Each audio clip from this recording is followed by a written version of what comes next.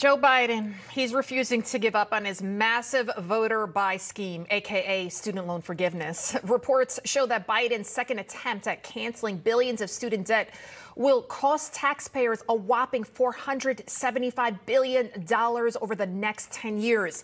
That's tens of billions of dollars more than the earlier plan that the Supreme Court declared unconstitutional just last month.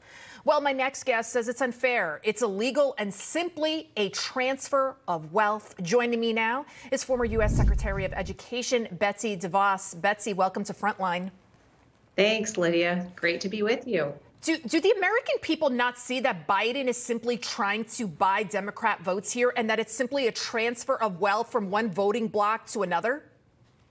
Well, I think more and more Americans are becoming aware of exactly what he's trying to do. And the attempt was a failure and a flop per the Supreme Court's decision. But now he's trying to figure out another way around it through income-driven repayment plan revisions, which, again, would just be an illegal transfer of funds from the backs of students who willingly took the loans out to Americans who never did take the loans out. It's not the way to address what is, we acknowledge, a problem, the runaway cost of higher education. But President Biden had best get serious about serious and legal solutions to actually addressing this issue.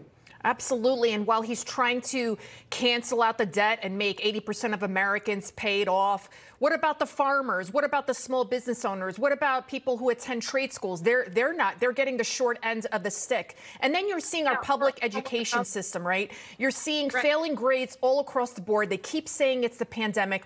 I want you to take a listen to the president of the largest teachers union, Becky Pringle. She was wailing on stage during a keynote speech. I want you to take a listen to this and get your reaction. Okay. You know who you are!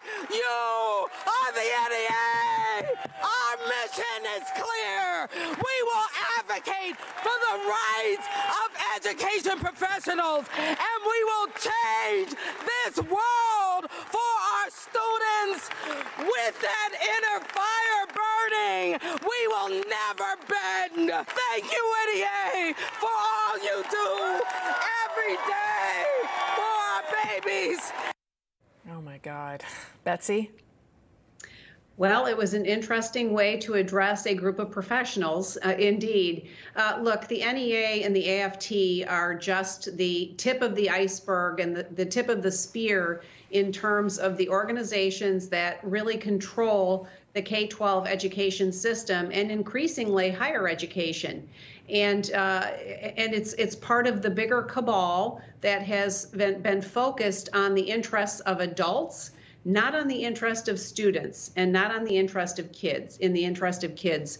So the only solution to this really is to introduce education freedom policies nationwide. Many states are doing it today, but more need to, and give parents the opportunity to direct and control the resources for their own child's education, as opposed to sending them to buildings and systems that are controlled by people like this organization is populated with.